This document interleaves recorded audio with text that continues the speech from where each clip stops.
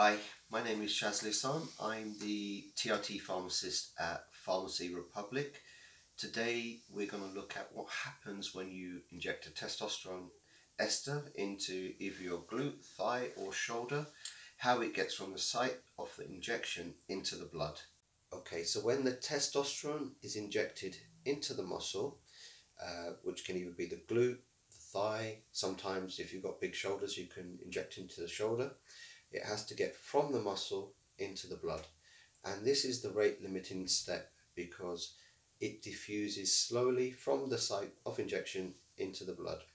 Once the testosterone ester is in the blood, there is a rapid hydrolysis. What that means is the testosterone ester is broken down to the unesterified testosterone.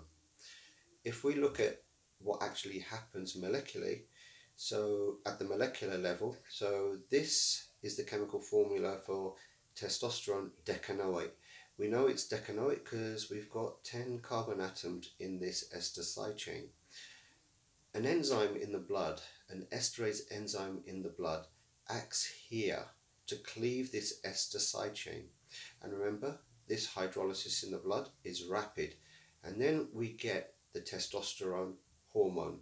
So if you compare this molecular structure with this one, you can see the action occurs here to produce this hormone. Again, in the blood, this is rapid. From the site of injection to the blood, that's slow.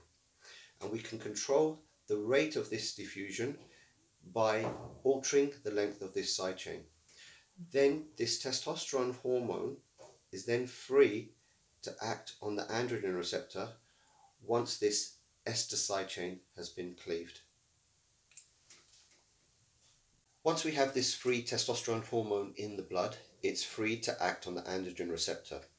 It can further go another modification by the enzyme 5-alpha reductase to produce dihydrotestosterone or DHT, which is much more potent than testosterone, which can also act on the androgen receptor. Testosterone can also be modified by the aromatase enzyme, predominantly in the fat tissue, to produce estradiol, which can then act on the estrogen receptor.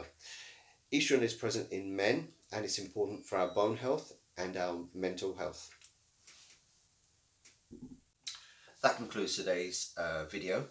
If you like the video, give us a thumbs up and please subscribe to the channel.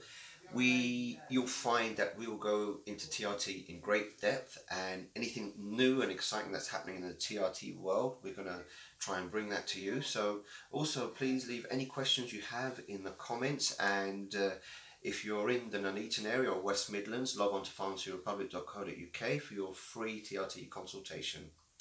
Thanks. Bye.